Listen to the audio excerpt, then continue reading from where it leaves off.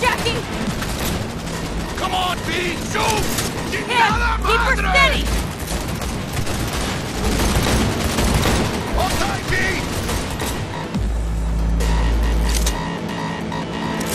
Holy Mierda! Perdón! I'm dying! Got you, I'm dying! B! Aim for the driver!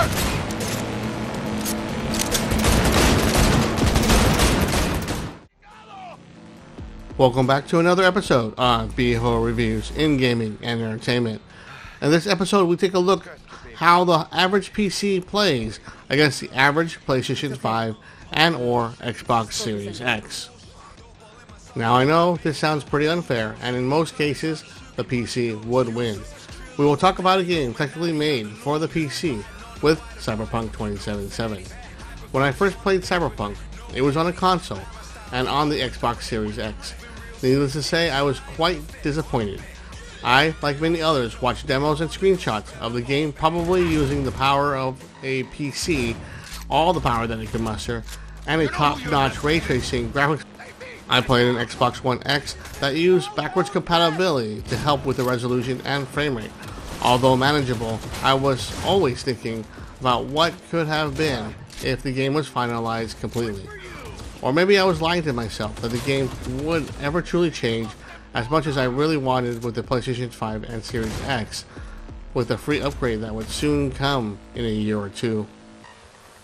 With a full year under our belts, I'm here now purchasing the same game for the PC to really know and see if the average gamer can do the same as the pictures and demos witnessed before, knowing that I will have a lot of trouble without the top tier graphics card that will cost upwards into $1,000 plus. I opt to experience with an affordable mid-range card like the AMD RX 580 and the NVIDIA GTX 1060, which are very close and comparable cards. I chose these cards as these were the cards most people and I pulled and owned like myself. Although the cards are very similar, I chose in this case I'll be using a 3700X AMD Ryzen 3 CPU, AMD RX 580, 64 gigabytes of RAM with a Samsung SSD. Needless to say, even now I have no real issues playing the same games on consoles and on PC with a higher frame rate and resolution than most games in comparison.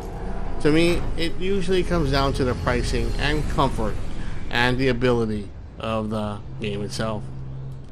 I purchased Cyberpunk 2077 from Epic Store Games, and it already downloads all the game patches instantly without you needing to hunt for them online. I will say that the load times are faster on the PC without a doubt compared to the Series X. That is where the PC games pretty much ends.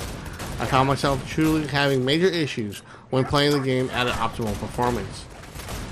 In gaming with a similar way on the Series X, I will need to play at a 30 frames per second or higher, so I will be able to do so in ultra settings, hovering well above 30 frames, but probably under 60 in 45 frames per second world.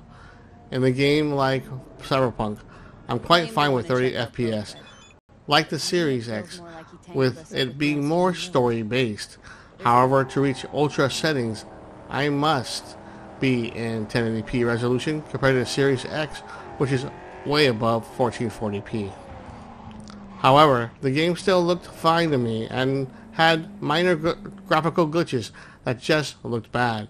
I won't speak of these as the game has had many bugs it needed to work out. All I wanted to see was if my PC can handle something significantly more than what was on the Series X can offer at this time. As sad as I was in the expectations I had with the Series X, I was more so with the PC. Although in ultra settings, besides more atmospheric fog, steam, or to that effect everywhere, the game looked very similar. The game does boot up and handle textures on the fly very well, but doesn't wow me in any way like I thought it would. The biggest difference is in the gamma settings. This is very dependent on your monitor. Playing on a 4K HDR LG monitor, I found that the game playing on each mode really makes a difference.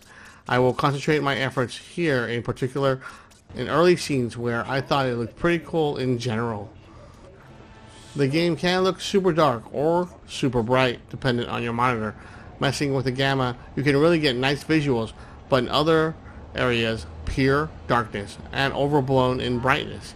I had issues all over the game that this is both light and dark, and always changing the gamma settings were not optimal or fun at all. In an early mission that discusses a mission, here is a Series X versus the PC. At times the PC looks to win with the right gamma settings, but then you can't play other scenes as it's complete darkness. You work this out? Got a plan? Two things. First, a conundrum with the Maelstrom boys. Needs active resolving that. Second, a rendezvous. Simple. Client who brought us the job's anxious. She wants to parlay with one of the team. What's the issue needs resolving with Maelstrom? Got a beef? Slot in the shard.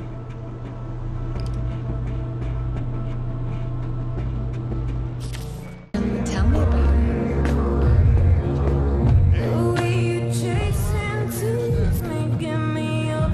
Hey! Get you something. Same here as you discuss terms in a firefight, where the gamma takes the PC less detailed than the Series X. A big one. A discount? Fuck. You know, you never did say who sent you. Never did say who you're working for. Dexter Deshawn. That's it. Dexter Deshawn. The lord-ass who punching animal fucked half of Pacifica? I mean, he ain't dead. Nope. He's alive, well, and kicking. And he sends his regards. So, gonna consider my offer now?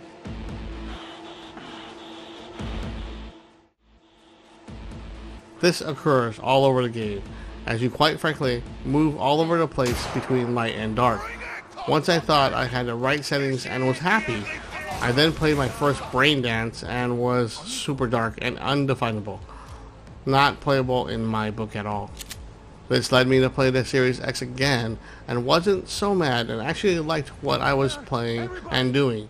So in the end, I prefer the console version as it looks so similar to the ultra settings on PC without ray tracing. This leads me to believe that the future upgrade patch will make the game look even better.